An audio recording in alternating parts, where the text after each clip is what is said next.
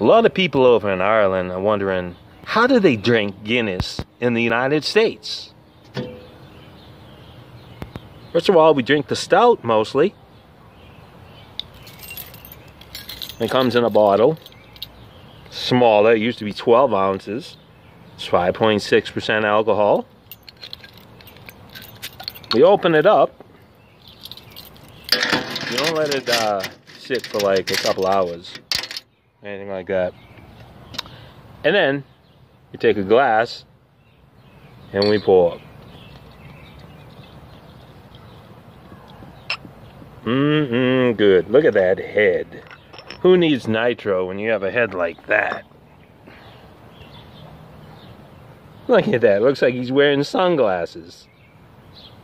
This is how we drink Guinness. Delicious. It's full meal. Slanger. Oop. Get him in the shot. Slanger.